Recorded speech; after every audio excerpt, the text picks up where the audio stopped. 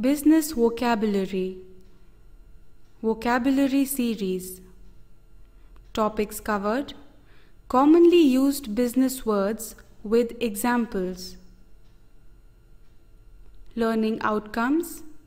By the end of this module, the learner will be able to use the business words in their professional communication.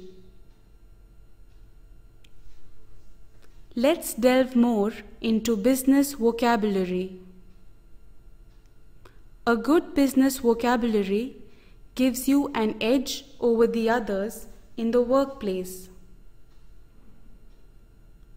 It helps you to share your ideas and opinions clearly and with conviction. Effective communication skills and a good vocabulary is the key to climbing the corporate ladder. Let us look at some examples. Cold calling. A headline in the New Scientist read as follows: Britain's biggest phone company has taken to cold calling customers to encourage them to take on extra services. The meaning of cold calling is a telephone call or visit made to someone who is not known or not expecting contact, often in order to sell something. Marketing mix. A headline in Sun in the year 2002 read as follows: Ireland's positive image is a key element in their marketing mix. The meaning: the variety of marketing activities, including product, price, place, and promotion, refers to marketing mix in this context. Seed money. A headline in the Glasgow Herald read as follows: First, Heyman and his squad need seed money between £150,000 and £160,000 to develop properly the project. Let us look at the meaning of seed money. Seed money is a modest amount of money used to convert an idea into a viable business. Ballpark. An excerpt from the Times in the year 2002 read as follows: The bidders were well aware of the ballpark figure required to acquire a controlling stake in the club. The meaning of ballpark is it refers to an informal term for a rough estimated figure. Price war. A line from Courier in the year 2004 read as follows: Mobile telephone owners are in for big discounts in a looming price war. The meaning of price war is a situation where different companies compete with each other by lowering price. Premium brand.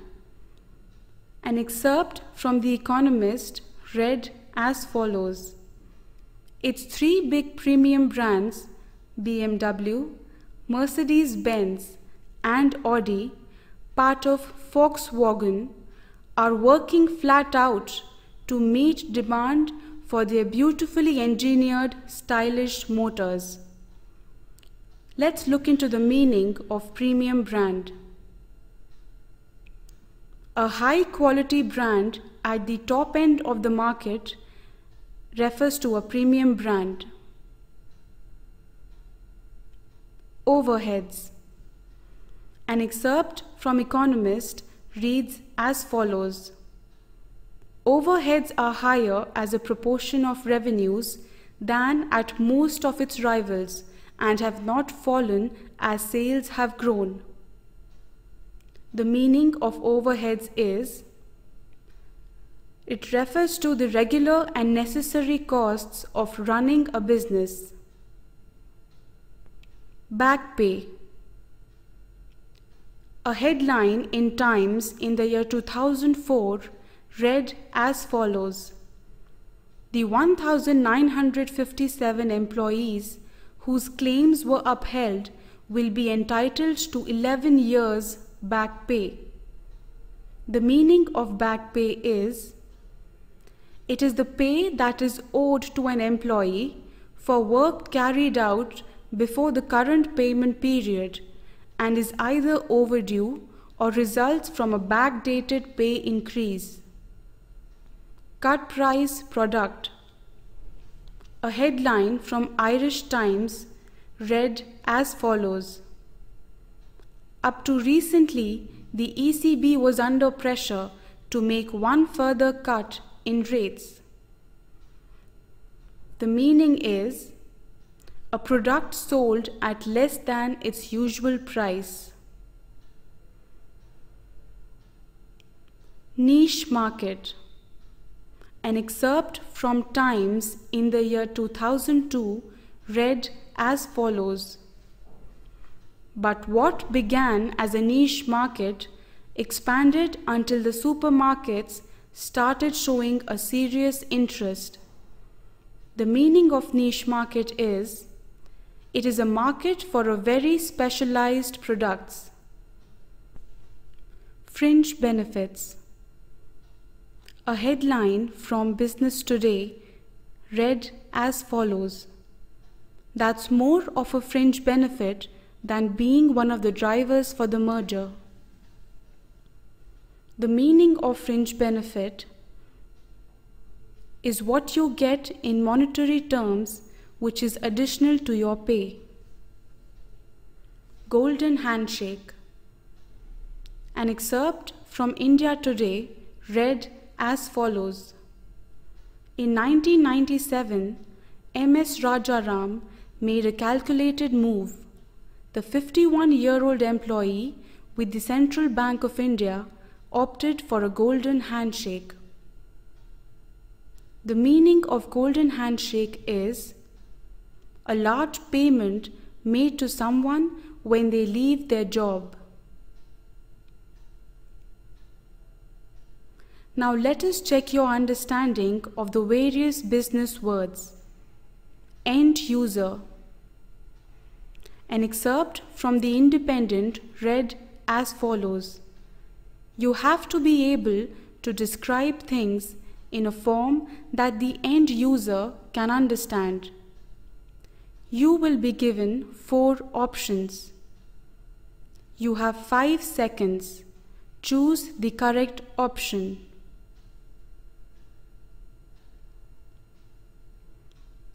The correct option is option number 1.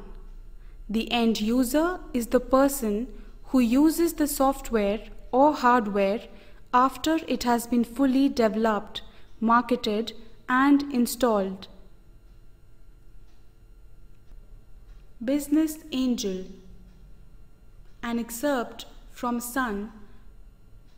Anika got £45,000 investment from a business angel plus £100,000 from the government's small firms loan guarantee. The 4 options are given to you. You have 5 seconds to choose the right answer.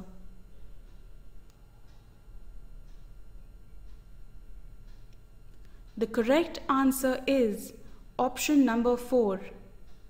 Business angel is a person in disguise who helps you in your business. Intellectual property. An excerpt from British Medical Journal read as follows: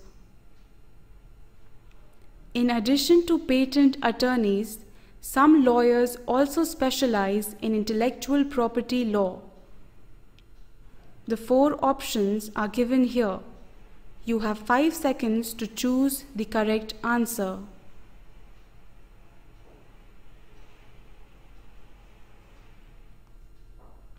The correct answer is option number 1. Generally used to refer to laws that give exclusive rights of use for an organization's creations. Sales pitch. A headline from Business Today read as follows: sequencing is important too, whether it's an academic presentation, a sales pitch, or a feedback session. Your options are given to you. Choose the correct answer. You have 5 seconds.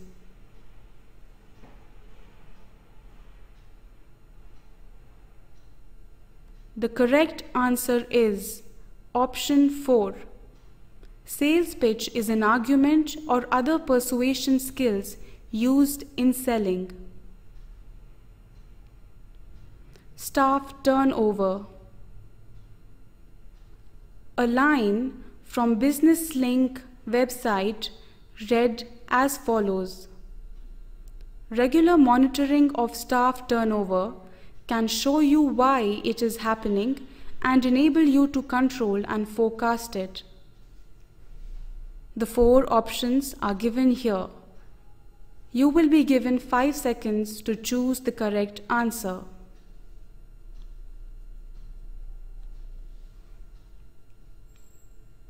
The correct answer is option number 3. Staff turnover is the rate at which an employer gains or loses staff. Ma and Pa shop. A line from thestar.com read as follows: do you live in a neighborhood where there is still the traditional Ma and Pa shop? Your 4 options are given to you. Choose the correct option in 5 seconds.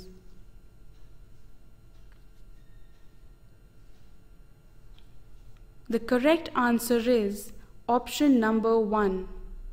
Ma and Pa shop is a small family-run business. Guerrilla marketing. A line from entrepreneur.com read as follows: a good measure of guerrilla marketing is the number of relationships you build over a particular period of time. The 4 options are given to you. Choose the correct answer in 5 seconds.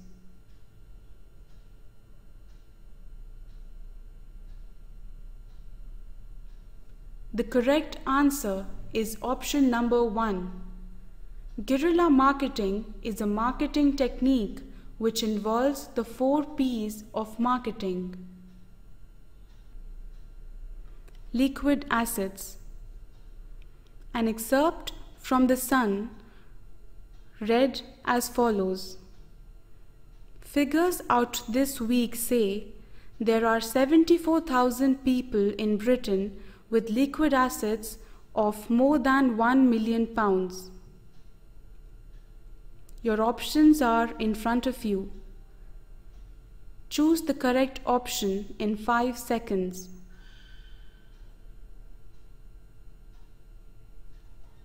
The correct option is assets that can quickly be converted to cash refers to liquid assets.